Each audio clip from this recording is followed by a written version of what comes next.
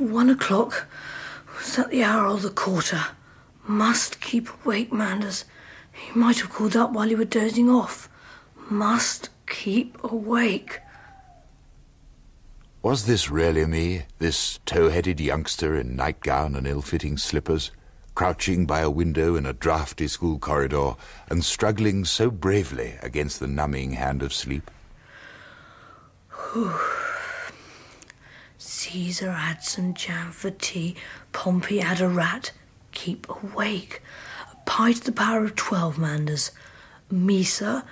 Yes, you, sir. Let me see. Now then. 3.14159 2. It's Raffles.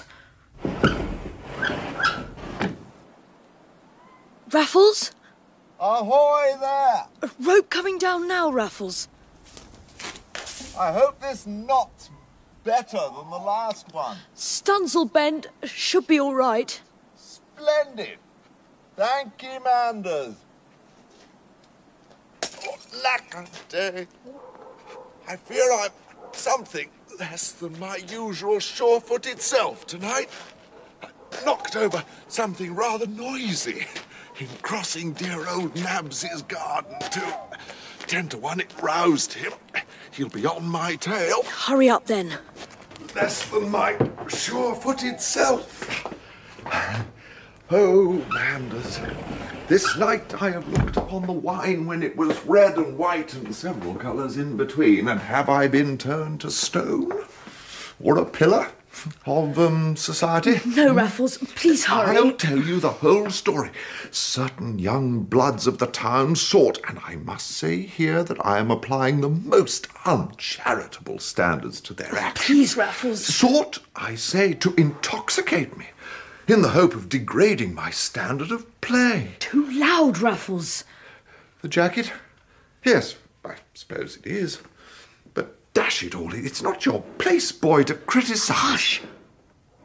What is it? Someone's coming up the stairs. Nabs? I think so. Quickly, then. No, wait.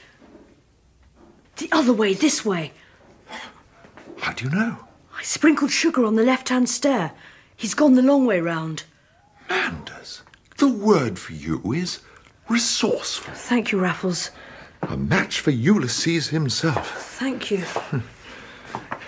Is that what they call you, perhaps? Your friends? Ulysses? No, they don't, I'm afraid. What do they call you? Bunny. Great heavens, Bunny? Yes, I'm afraid so. In celebration of what exactly? Your fleetness of foot, perhaps? Your, God forbid, your family life? No, Raffles. No. My ears. Your ears? Huh. Now, let me see. Yes, they are indeed generously proportioned, but the effect is not displeasing. I've seen worse, I assure you. Come on. And heard worse nicknames, too, for that matter. This is your door. Oh, is it? Oh, so it is. I think you'd better go in, you know. Yes. Look, Manders, you've saved my skin tonight, and not for the first time. If I'd been caught, I'd have been kicked out for sure, and that would have put the kibosh on my cricket. The county don't much care to take on new players who've been given the order of the Alma matriarchal boot. So if I become a great cricketer, or even a halfway decent one, it'll be due to you. Rats, Raffles. Don't contradict, boy. Besides, it's not at all respectful to say rats to a senior. I just hope I may be able to do you a good turn some day. I think you should go in, Raffles. What? Oh, yes. Assume the mantle of sleep and so forth. Very well. Don't let Nabs catch you. I shan't. Good night. Farewell, my resourceful rabbit. Resourceful. Resourceful. A compliment may sour in the space of 10 or 11 years, and there came, inevitably, a time when I recalled the word with a mature irony, rather than with the simple pleasure of youth. By then, not only was my resourcefulness at the lowest of ebbs, but my resources were even lower, and I had chosen against all advice, to recoup by the most dangerous of means. I learned to gamble, could not win, and never learnt to lose. Losing, I continued to play, and losing again, I played again. A 6. Bad luck, Manders. Deuced bad luck, old boy. Another brandy? Yes, if you please, my lord. There's some nights when the cards simply won't run your way, you know. Time to give up. Nonsense. You'll never win that way. Time to dig in. Double your stakes and dig in. That's the ticket.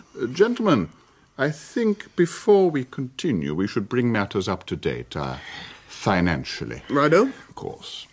Manders? Yes? Will you settle in cash? No. By cheque, then. That is satisfactory, is it not, gentlemen? Quite satisfactory. Here's pen and ink.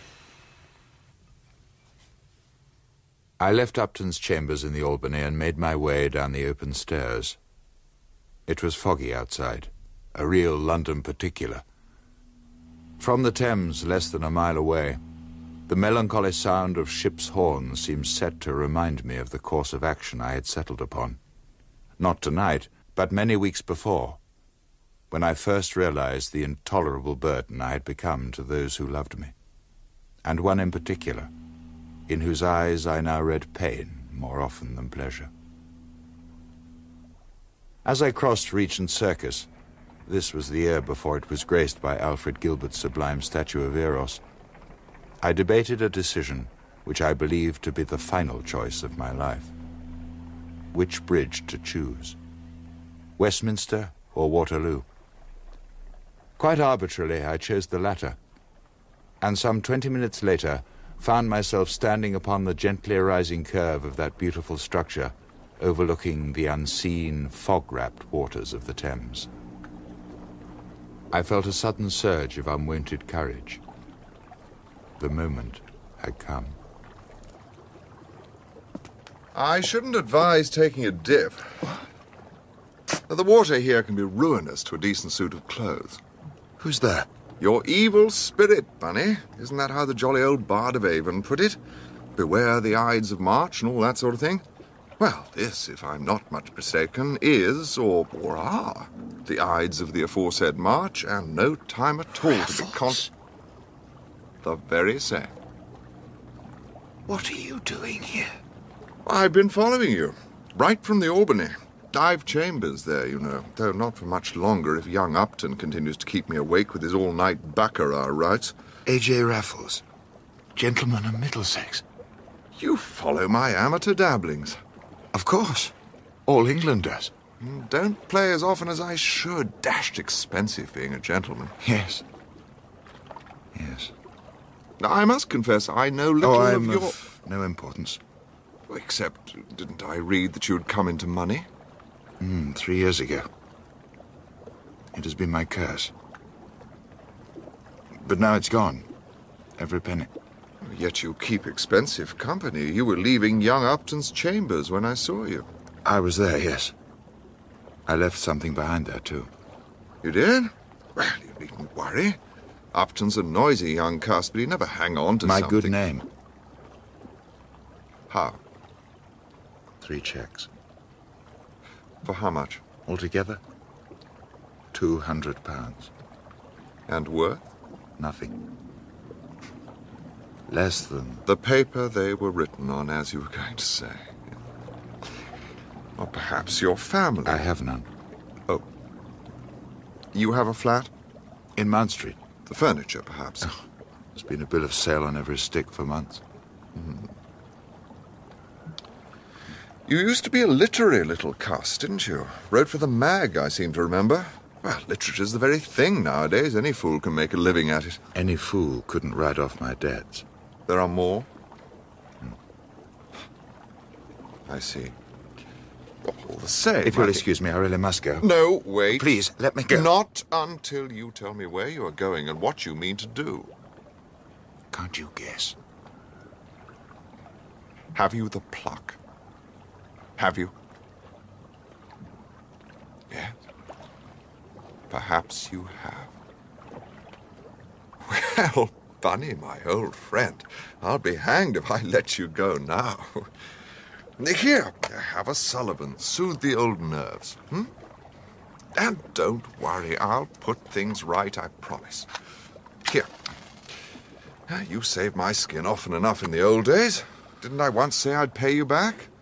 You mean you'll pay? Oh, great heavens, Bunny, no. I'm as hard up as you are. But Raffles... You may smile. Smile away indeed. Just because a fellow has chambers in the Albany and belongs to a club or two and plays a little cricket, it don't necessarily follow he has money in the bank. We're in the same boat, you and I. Perhaps we should think of pulling together. Together? I remember you'd stick at nothing for a pal. At nothing in this world. Not even a crime? Name your crime and I'm your man. What a desperate character you are, to be sure. But joking aside, we must have that money tonight, by hook or by crook. Let one of those checks get round to your bank. It will be dishonoured, and I with it. And then we must raise the wind tonight. At 2 o'clock in the morning? No time better. But how? And where? And from whom at such an hour? From a friend of mine. You'd rouse him at this time of night? If he's in bed. He must be a very close friend. I have the run of the place, and the latchkey all to myself. And you want me to go with you? Absolutely. Then I must. Where does he live? In Bond Street. Come. Oh, good evening, Constable.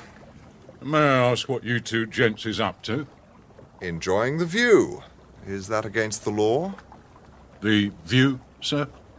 Or what would be the view if it wasn't so damn foggy?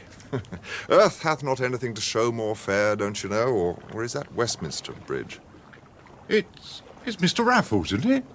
Indeed it is, Constable. I saw you knock that century against the players last summer. That was an innings and a half, if I may say so, sir. You may indeed, and thank you. It may be useful one day to have admirers on the force. Your little joke, sir. Yes. Well, I won't delay you. You gentlemen will wish to be on your way, I'm sure. More important things to do than chat with a bobby on his beat, eh?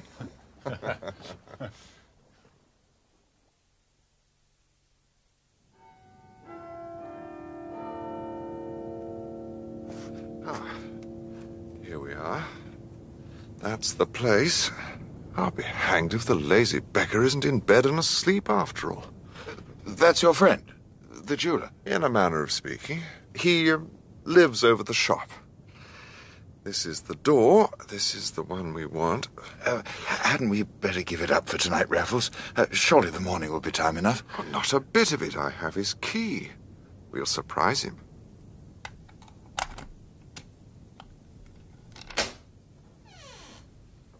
Raffles. Shh, shh, shh.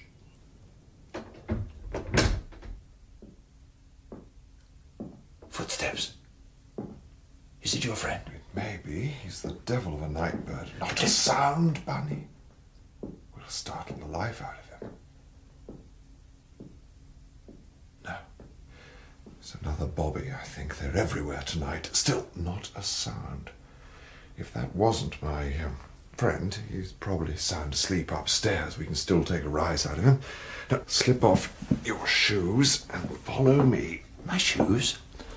Brace up, Bunny, for heaven's sake. Come on. Well, I hope your friend appreciates this sort of joke. I'm sure he will. Now, let's have some light on the subject. But Raffles? Yes? Bare boards? Stripped walls? Where have you brought me? This place is empty. Here, hold this lantern while I light it, will you? There's a little door on it, you see. What rotten trick are you going to play, Raffles? It's played. On me? Afraid so, Bunny. There's no one here, then? No one but ourselves. So that was nonsense about your friend in Bond Street who could let us have the money? Not altogether. It's quite true I'm acquainted with Danby.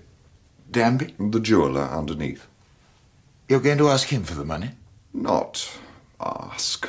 No, that would be unwise, I think. Put him in the embarrassing position of having to turn us down. Simply take it. Better idea, I usually find. You? A burglar? I told you I live by my wits. A burglar? But, Raffles, what the deuce does that make me? I'm not sure of the correct designation, Bunny. Burglar's mate, I suppose. But why couldn't you tell me what you were going to do? Why couldn't you trust me? I dropped as many hints as I could, old fellow. And you seem quite keen. Name your crime, I think you said. But that was just talk. This is... Yes, of course. Well, I shan't blame you if you pull out now. In fact, I advise it. You're not my man. Now, get out of it, dear boy, as quick as you can. Leave it to me. I know you won't give me away, whatever else you do. But I can't. I've never let anyone down in my life. Except myself and... Well, here's where to start, old fellow. Just tell me this. Why did you bring me here? Well, to be frank, this is not really a one-man job. You seem like a gift from the gods. Well, that settles it. I'm your man. You mean it? Yes. For tonight. And only tonight. Of course. Good old Bunny. You've not changed in 10 years. But to business. We're wasting time. I know the shop because I bought a few things here. I know this upper part, too. It's been to let for a month, so I got an order to view and took a cast of the key before using it. But the one thing I don't know is how to make a connection between the two. At present, there's none. We might make it from up here, though I rather fancy the basement myself. Here, open that window, will you? This one? As quietly as you can. Now, let's see. Now, dash it all. This looks down on a back alleyway, but with no direct entrance to the shop. Fog seems to be clearing, though. That's not so good, either. The basement it is, then.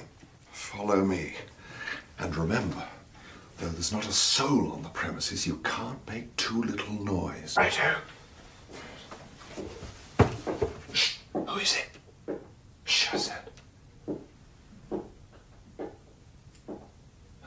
Either a bobby or the watchman that all these jewellers run between them. He's the one to beware of. He's paid to spot just this kind of thing. Does he have keys to this place? I think not. But my wish is father to the thought, to quote the bard. Right, shoes on again. Let's look at the cellar. This way. Now, this should be the door into the outside well. Bless them. They've left the key in the lock.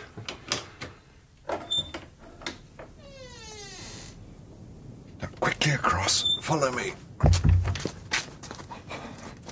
Oh, this door should be no problem. Hold the lantern. Here, take the jemmy too. Make yourself useful. Supposing someone hears. There's a risk we have to take for the moment.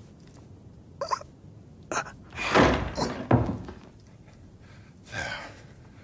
Won't be the last door we have to force tonight. Now, this, I take it, is the jeweller's cellar. Let's see what awaits us at the top of his stairs. Oh, dear. That looks pretty solid. Mahogany, I think. Raffles, don't you think we should give up? At the first obstacle? Nonsense, Bunny. Shine the light here, will you? Uh-huh. Now, let's see if any of these keys will do. No, not a chance. It's a foreign lock of some sort. Damn his cunning. Can't pick the thing either. It'll have to be cut out, and that will take us an hour. Never in my life have I seen anything more delicately done. I crouched at his side as if we had been fellow cracksmen all our days. Shine the lamp here. That's better. He had produced a pretty embroidered case, intended obviously for razors, but filled instead with the tools of his secret trade. From this he produced a metal bit capable of drilling a hole an inch in diameter, and fitted it to a small but very strong steel brace. Having taken off his covered coat, he now took off his blazer, spread and folded them both neatly upon the top step, knelt on them, and turning up his shirt cuffs, went to work on the keyhole with brace and bit. Find the rock oil there, will you, Bunny? Yes. Keep this thing oiled as I work it. It took 47 minutes to cut round that lock. I watched spellbound and entranced. My moral sense and my sense of fear were together stricken by a common paralysis. I stood there, shining my light and plying my phial of oil, with a keener interest than I had ever brought to any honest avocation. Here comes the lock. Now. Excellent. Now, let's feel what lies beyond. It's a barred gate by the feel of it. Oh, no. There's nothing to worry about, as long as the lock's in the middle where I can get at it. Which it is. Oh, joy. Only let me pick it and we'll be through at last. Pass me that bunch of keys there, will you? What these? They don't look much like keys. It's results that count, my dear fellow, not appearances. There. Our host's office, I think. Very neat. Must do his entertaining here. Now, have a look in that cupboard, will you, Bunny? See if there ain't a bottle of something or other. Could do with a bracer. Some port here, and some glasses. Oh, pour me one, will you? And have one yourself. There's a box of cigars, too. Oh, better and better. Raffles? Where's the boodle? Why, behind that great iron shutter there. Oh, don't look so depressed. It's nothing. The weak point of these curtain contraptions is the leverage you can get from below. You simply prise them up with a pointed jemmy. I say, this port's not half bad. Can I help at all? You can indeed. The process, as I say, is simple, but it makes a hell of a racket. That's where you come in, old boy. I must have you overhead to knock when the street's clear. Come, we've lingered enough.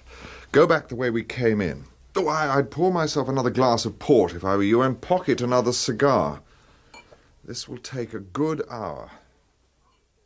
I could hardly say that I relished the thought of a lonely vigil upstairs, yet there was something very stimulating in the vital responsibility which it involved. My duties were simple enough, merely to beat twice upon the floor with my foot if anyone approached, and once when all was clear again. The noises that I could hear below, with the exception of one metallic crash, were indeed incredibly slight, but slight as they were, they ceased altogether at each double rap from my heel. At last the signal came, and I returned to the jeweller's office. Well? It's all done. £1,000 if it's a pennyworth. But everything's still in place? Not quite everything. I've had to leave all the stuff that can be seen from the street or through the peephole in the door, but there's plenty more. Rings by the dozen, see?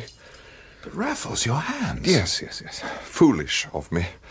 Managed to let the shutter fall across them. But never mind, they'll be right as rain in a week or so. Or in time for the cricket, at least. But you're not admiring the boodle, old sport. Diamonds by the score. Diamond bracelets, diamond pendants, diamond necklaces. A beautiful sight, eh? And all negotiable. This will be cash by 10 tomorrow. Your good name is secure, Bunny. But come, we're wasting time. Help me on with my covered coat. There's a good fellow. Oh, it's heavier than when we came in. Had the devil's own job to persuade my tailor to give me good deep pockets and plenty of them. Right, back downstairs. Have you done this sort of thing before, Raffles? My dear Bunny, you offend me. Do I look like a beginner? How many times before? Not often enough to destroy the charm. Never, unless I'm cursedly hard up. That doesn't exactly justify it, I know, and I don't try to. The distribution of wealth is badly out of kilter to begin with.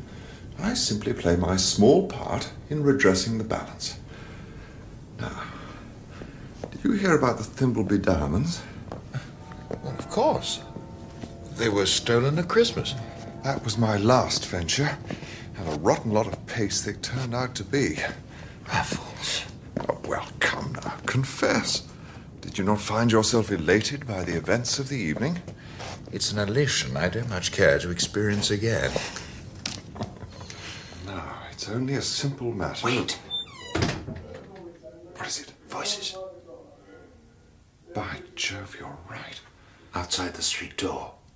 Damn me if it's not the constable and the watchman. Have you a rope in your kit? A light one, yes. But I can't get down a rope with these hands, old boy. Mustn't risk doing them for good. No, there's nothing for it. We must simply brazen it out. After all, it's not the jeweller's door we'll be using. No, the watchman will know these rooms are empty. Quickly, upstairs. We'll get out through the back window. Look, best save yourself and the boodle. Give me the rope. What are you doing? This loop is for your foot. Step in it. The famous Stunsel bend, eh? Yes, but not unlike it. Now, take one twist round your shoulders and sit on the ledge. I'm going to lower you down. You'll never take the weight. I won't have to. If I give the rope a couple of turns about these pipes, the friction will take the strain. But, Bunny... Please, no argument. Now, hurry. Come on, Raffles. There's still some life in these coals. And fill my glass high, Bunny. This is no time for the niceties of social behaviour. Oh, that reminds me. Something for you. Picked it up in the shop. A cigarette case? Silver. Quite a nice pattern, I think. I thought you'd like it. As a job memento. Remind you of your only excursion from the straight and narrow. Now you can settle down as a stalwart pillar of society. A blameless paragon to your loved ones. A glowing example to your peers. There. Well, aren't you going to say something? Yes, Raffles. Rats, Raffles.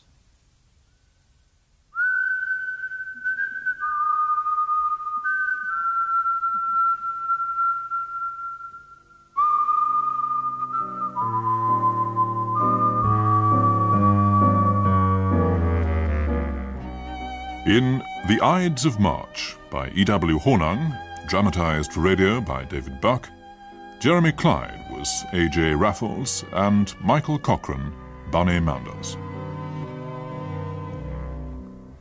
Young Bunny was played by James Dykes, Lord Upton by George Parsons, his cronies by Graham Blockey and Shaun Prendergast, and the Constable by John Church. The Raffles theme music was composed by Jim Parker. The sound balance was by Keith Perrin, and the production was by Gordon House.